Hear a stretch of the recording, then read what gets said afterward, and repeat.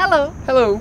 We finally finished the roof of our tiny shipping container house. That's great news, and today we're going to talk about how we managed to solve the problem of bringing the water that was going through the hanging part of our wooden deck through the main roof by creating some, how you call? Roof eaves? Yeah, we create a few different kinds of roof eaves. So let's get started.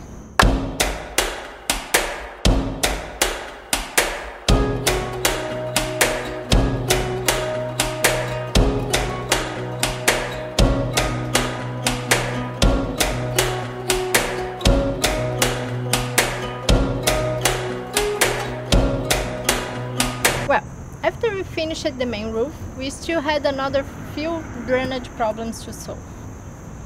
In order to make it easier to understand, we're going to show you guys now a picture of the roof before we solve the problems, and we're going to divide the roof into 5 sections because each section was a different solution. So here's the roof.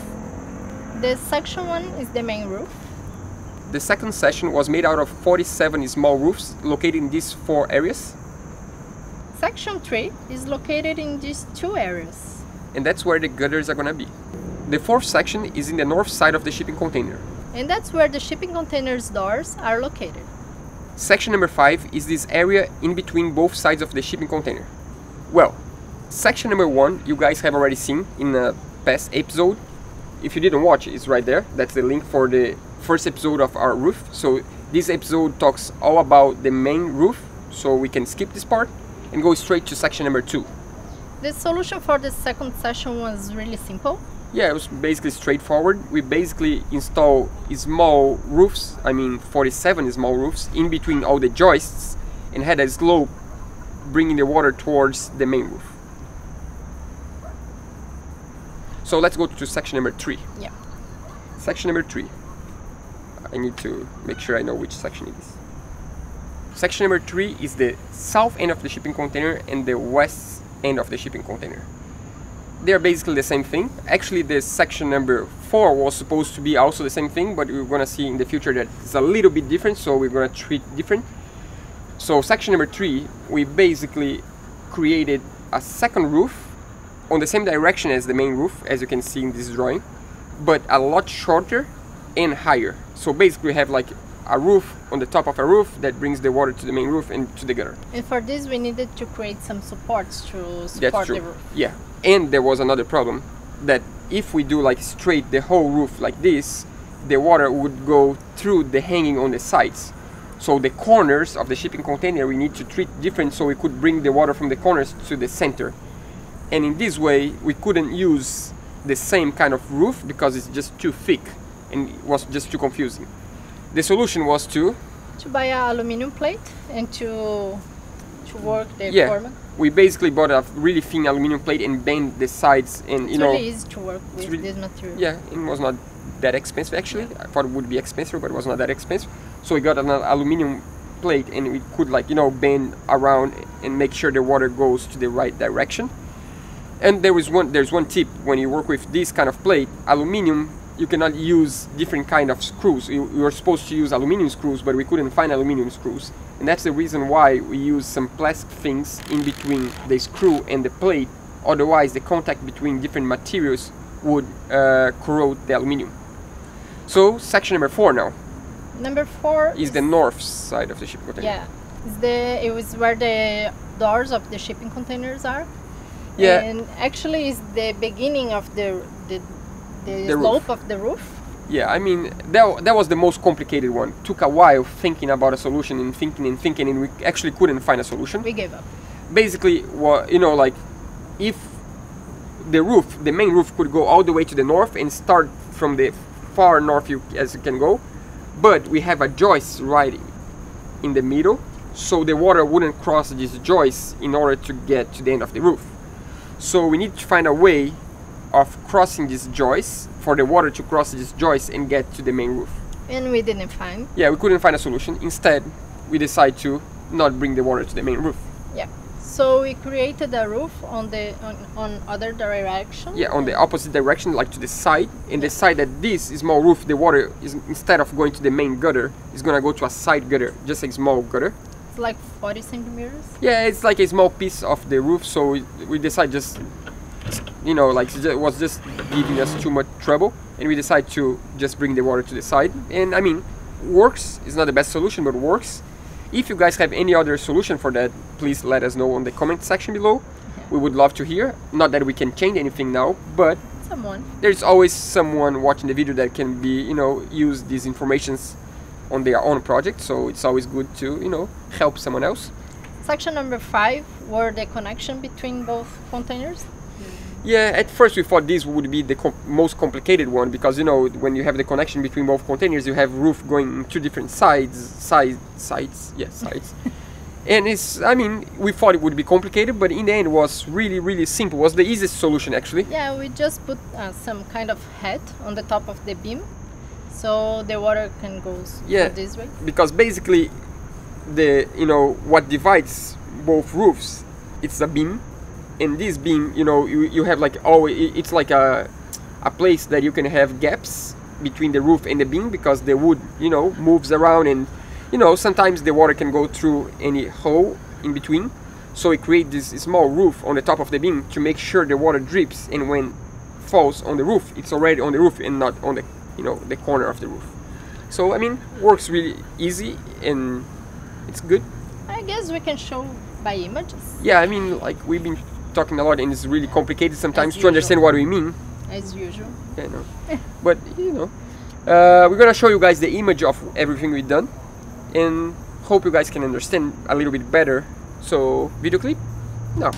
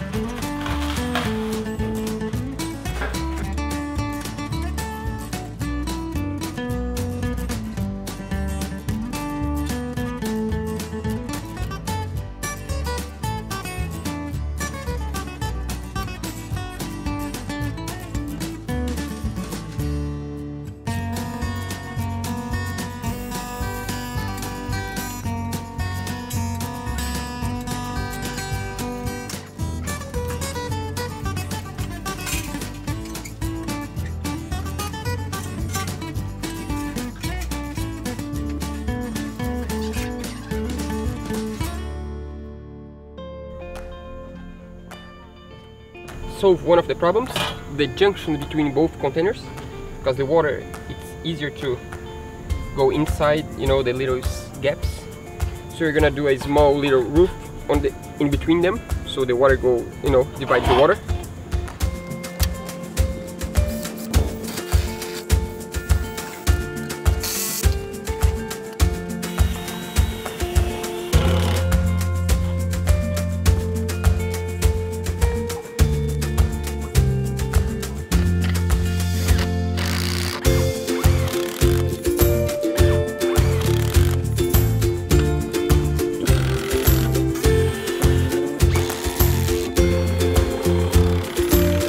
So we are almost there.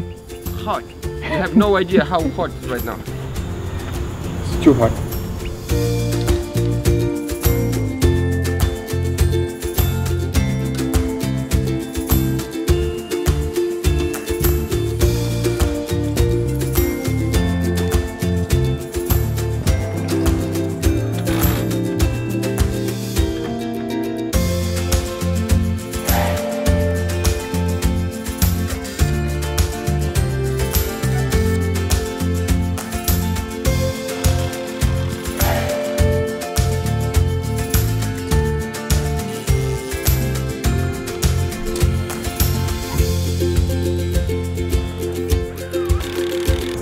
Almost there. I mean, like 2/3 done, 1/3 to go, I guess. Tired.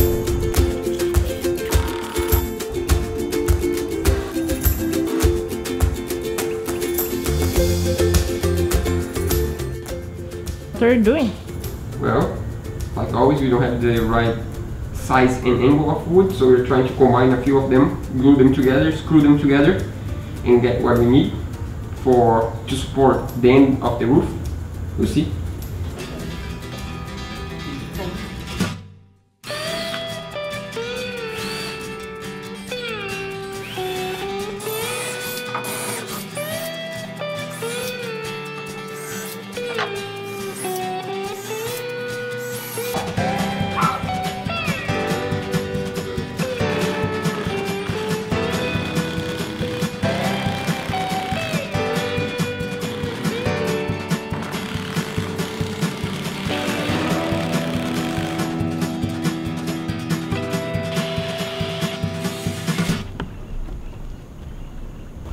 Good.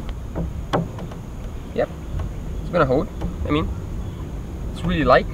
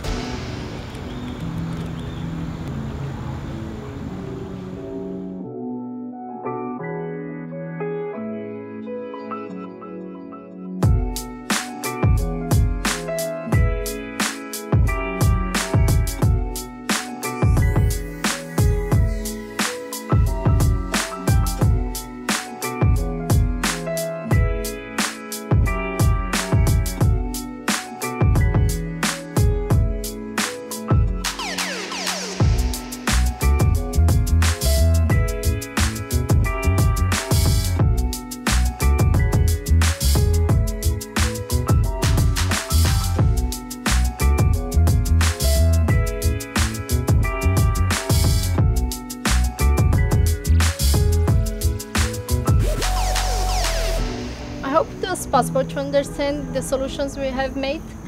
Yep, and we forgot to talk about we use asphalt paint on the roof. Actually, is because in the main roof we didn't use. On the patches we did like some patches with asphalt tape, and we are just trying to see if the tape attaches better to the wood when we have a primer underneath. So it's a test. So it's basically a test to make sure we have like a really good adherence? I don't know. This here. Yeah. Next Monday we are finally gonna talk about how we install the pipes and the gutters and everything for the roof, so we can drain the water from the roof, and all the problems we needed to solve in order to do that. So see you guys next week.